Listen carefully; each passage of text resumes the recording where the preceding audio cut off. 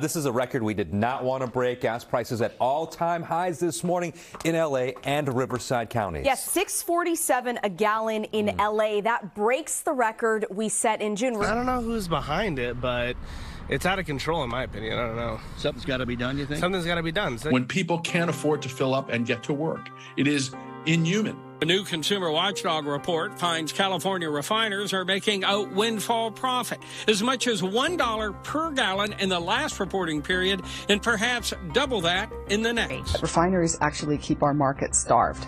They do it on purpose. She says problem is the refineries don't keep reserves, so when there is a shutdown, they must buy more expensive gas on the open market. We asked the governor to call a special session of the legislature to look at a windfall profits tax. And that is exactly what the governor has decided to do. And that's why I've called a special session of the legislature to implement a price gouging penalty on greedy oil companies. The tax on oil company profits is something Consumer Watchdog's Jamie Court talked about recently right here on our show. Appears the governor was watching you, because what he pitched today was essentially exactly what you said. How would this actually work? Well, we're talking right now about how to make it work. But the good thing is we have a new law taking effect in January that requires the oil refiners to publish every month their profits per gallon. So our bill, Senate Bill 1322, will require state oil refineries to publicly disclose the average monthly price that they pay for crude oil and the profit margins that they're making. The Consumer Watchdog has been pushing on this issue relentlessly, with a press strategy, engaging with elected officials, pushing the regulators. They've been there. Gas prices in California have increased by a record 84 cents per gallon in just over 1 week. That's a $2.50 difference compared to U.S. prices.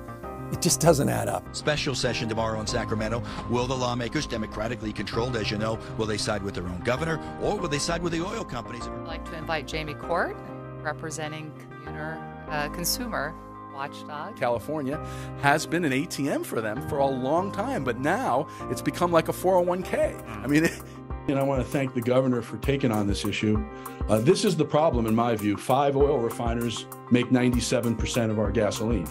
And when they want to squeeze us, they can. They've got all kinds of data points on this, and I looked through them, Jamie, and I appreciate you joining us on CBC.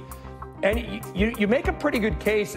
A consumer watchdog group says the 5 biggest refineries quadrupled their profits the first 9 months of the year. There's no question that we have windfall profits. The question now is whether the oil companies are going to have to give them back. They're screwing you. They're taking advantage of you because they think they can get away with it.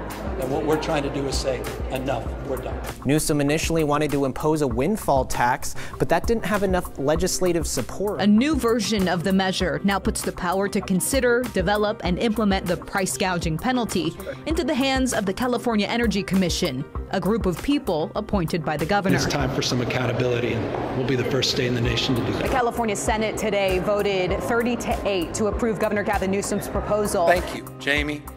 What you did, what so many of the environmental justice organizations did, what labor did. California's price gouging law is officially in effect. Lawmakers approved creating an independent watchdog within the state's Energy Commission. They will monitor oil prices, investigate spikes, and have the power to subpoena oil execs. This is just the start.